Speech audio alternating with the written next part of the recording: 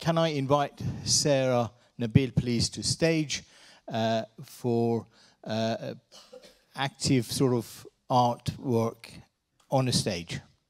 It's going to be brilliant. It brings a lot of energy to everybody. Sara.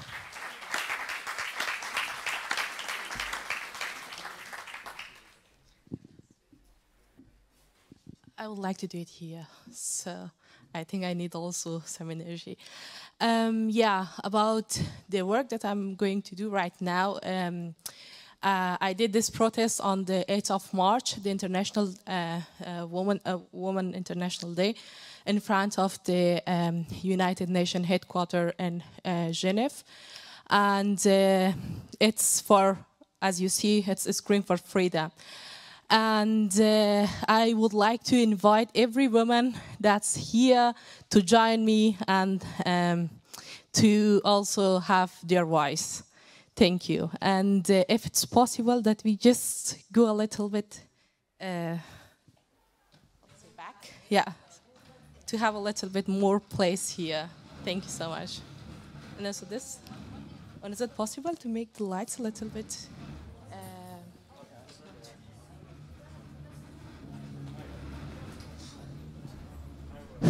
Can we turn off the lights from the stage? So just make it so. Oh, Is that better? Yeah, it's better. Thank you. And okay. I need this the mic or the microphone. Is it working? Yeah, but it's too loud. If I'm going to scream. Oh no, go for it. That's the whole point of screaming. You can scream without. So, and yeah. I will going to do it for 2 minutes because it's not easy to scream for a long time. I want to have my voice after this.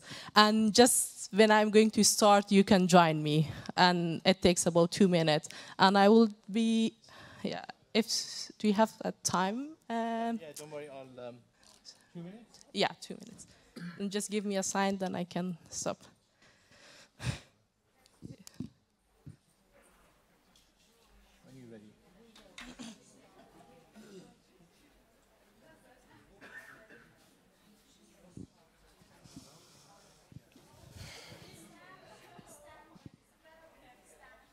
Sorry? As you wish. Yeah, but after this, I need the women that they join me. Yeah. But if you want to stand, it's more better to get ready. Yeah. Yes? I'm going to start, and I really appreciate if the others going to come and join me here on the stage. Yes. Yeah. If the men want, yeah, they can also join. But first of all, women. Yeah. Yeah, everyone I think can join. I would like to make kind of different, not a difference right now. Okay. Sorry? I think it's okay for 1 minute. Yeah. Okay.